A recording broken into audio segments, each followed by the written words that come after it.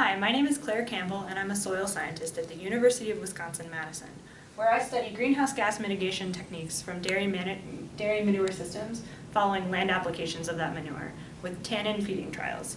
So first I want to acknowledge my co-authors Matt Ruark and Mark Powell, who are faculty members at the University of Wisconsin-Madison.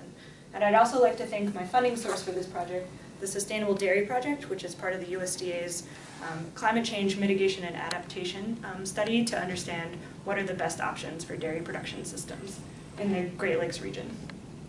So today I'd like to talk particularly about nitrous oxide emissions and carbon dioxide emissions from land applications of dairy manure systems. Particularly feeding trials and changes to dairy cow nutritional choices can change what the manure is going to look like later on the line in terms of fertilizer applications.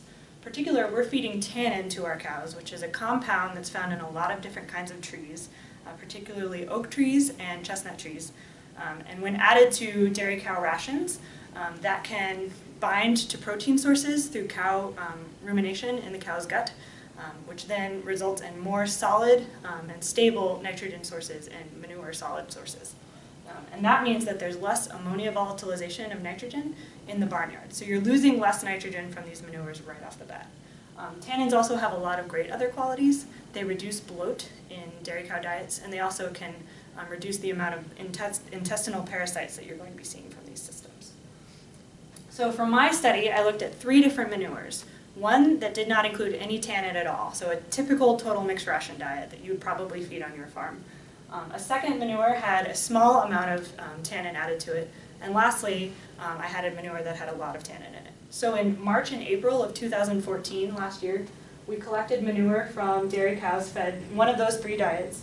And then we stored it in bulk containers. So these are about 4 feet by 4 feet in size for 40 days in a typical manure storage system. And then we mixed that manure and land applied it on the 40th day by hand. And then we immediately incorporated that manure into the system.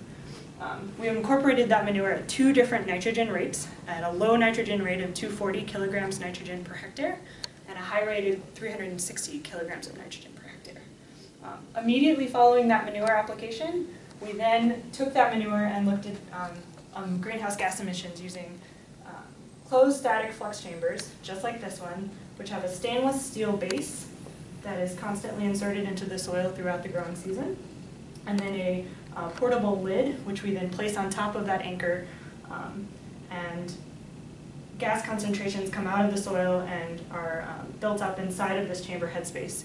And we can measure that increasing concentration to determine the flux rate of the emissions coming from that system.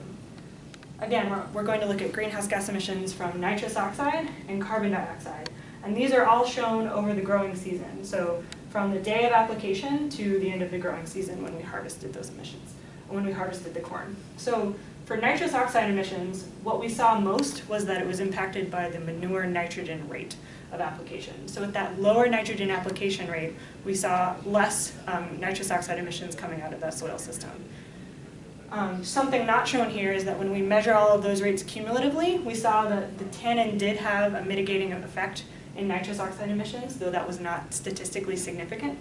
So that suggests that there are trends that show that tannin added to feed can reduce the total nitrous oxide emissions.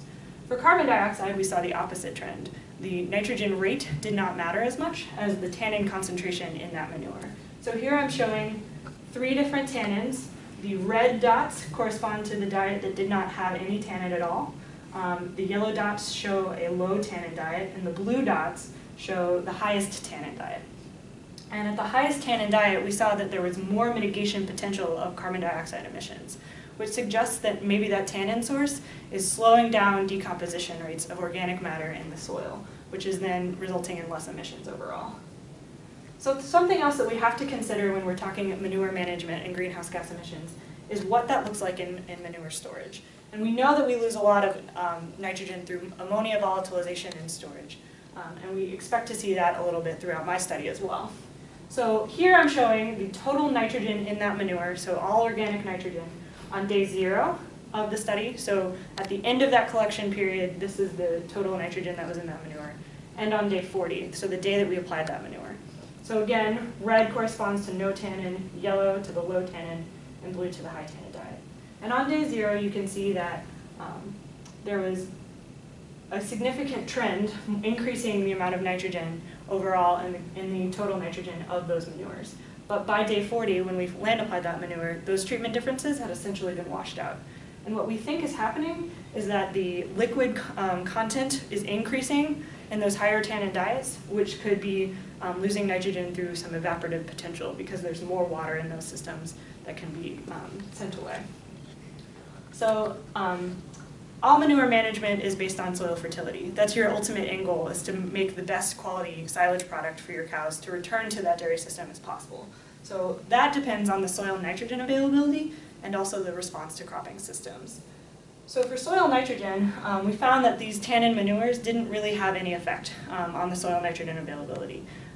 There was just as much nitrogen available in the tannin diets as there was in a typical total mixed ration diet, which suggests that we're not really influencing the soil fertility, which is a good thing. No mineralization was slowed because of the impact of tannin. We saw the same response in corn yield and corn silage quality.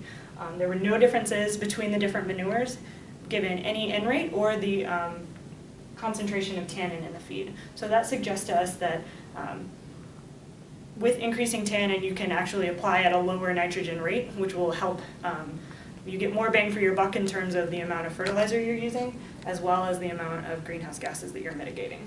So in conclusion, we think that nitrous oxide can be mitigated through manure management based on lower nitrogen application rates and by increasing the amount of tannin.